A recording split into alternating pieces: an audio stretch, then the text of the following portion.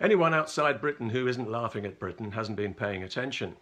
Laughing in the way that people centuries ago used to laugh at the lunatics in the asylum. In case you're wondering, we're all sick and tired of hearing the word Brexit, so we're calling it independence, if only to remind ourselves that that's what we voted for nearly 3 years ago, and that's what our elected politicians are still determined to deny us. The only question now is, how long are we going to let them get away with it? There's no majority in Parliament for democracy, unfortunately, because our servants have decided that they are our masters. The people we elected to represent us have broken the social contract and stolen our birthright, and they've saddled our country with a broken parliament that has lost the people's trust. A parliament of charlatans, of proven liars, who campaigned to be elected on a core promise they knew they would break. A parliament of political maggots, feeding on the carcass of British democracy. What plague will breed from this abomination if we don't stop it now? The behaviour of this House of Frauds illustrates why it's so important that all politicians are directly accountable to the people. This crooked Parliament will be somewhat accountable at the next election, and many of the MPs who have tried to sabotage our independence will lose their seats if there's any justice and never be heard from again. But the people who run the European Union are not accountable to anyone for anything they do, which is why we voted for independence as soon as we got the chance. We voted to elect our own leaders, control our own borders, and make our own laws. It had nothing to do with any trade deal. Trade and other mutual arrangements, cultural, scientific, and so on, can be agreed between sovereign nations without the need for anyone to give up their sovereignty. There's no reason for Europe to be ruled by a Politburo of unaccountable career politicians in Brussels. It's a parasitical level of government that should not be there.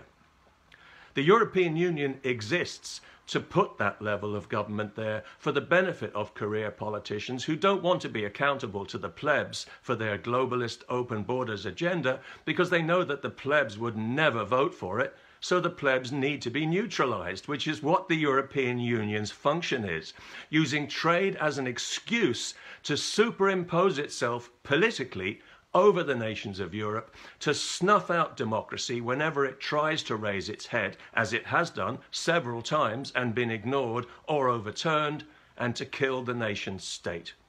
It's vital to the European Union's survival that the nation state is destroyed. A successful United Kingdom might encourage other countries to seek independence, so they're determined to make an example of us and to grind us under heel if they can, so that other countries can see what happens to anyone who tries to leave. And our own politicians are complicit in this. It's only thanks to them that the European Union has any leverage at all, because this house of traitors, this house of fools that we call a parliament, and this stubborn, dishonest, useless Prime Minister and her bad faith cabinet of saboteurs and frauds have purposely made this process as tortuous as possible to wear us down, make us think it's all hopeless, and bully us into changing our minds, because in common with the people who run the European Union, they want our country to be defeated. They want our country to disappear. All three establishment parties, the Conservative Party, the Labour Party, and the Liberal Democrat rump of a party, have shown that when push comes to shove, they cannot be trusted with our freedom. They have poisoned our politics, and they have poisoned our society irreparably. A vote now for any of these parties is a dirty vote. It's a vote of complicity. And we know now, beyond any doubt, that it's a vote for the curse of globalism. All three of these parties are pulling in the same direction, despite what they may say in their manifestos.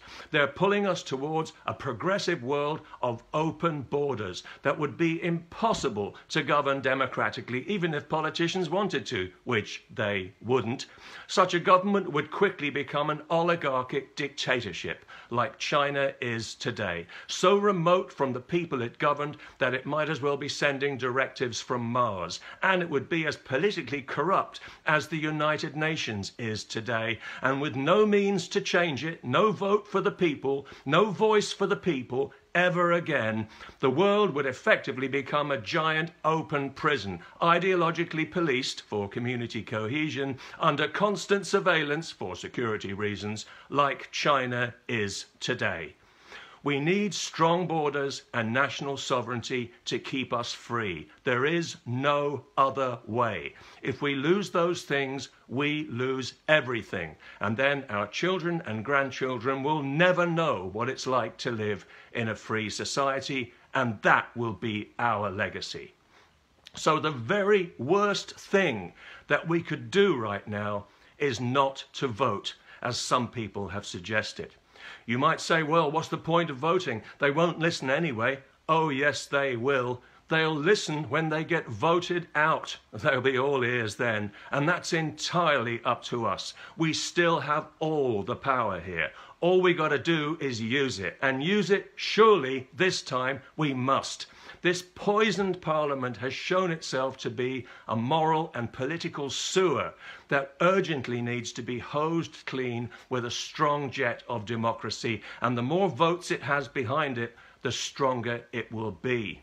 Wherever you live in Britain, you'll find an independence candidate to vote for in the next election to send these people the message that they are our servants, not our masters, for what they have tried to do to us and for what they have done to our country. They need to be taught this lesson, and they need to be taught it hard. Being governed by these people now would be like living with somebody who has tried to kill you. They are a serious, proven threat to our freedom, and they should never be elected again.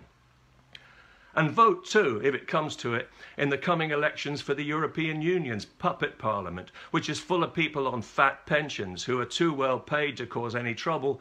Vote to put people in that parliament who will cause trouble. The more trouble we can cause for the European Union, the sooner we'll be free. You know, this truly is a watershed moment, not just for Britain, but for the whole of Europe.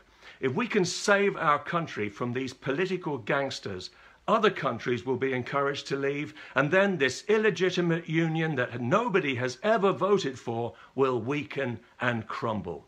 But if we allow independence to be stolen from us now, if we allow our country to be visibly defeated, nobody else will put their head above the parapet. Democracy in Europe will wither on the vine, and then it's only a matter of time before the entire continent, including Britain, is governed the way China is governed today. We will never get another chance to free our country from this tyranny. The political class will make sure of it. So in political terms, this is our battle of Britain. It's a battle that must be won, whatever the cost.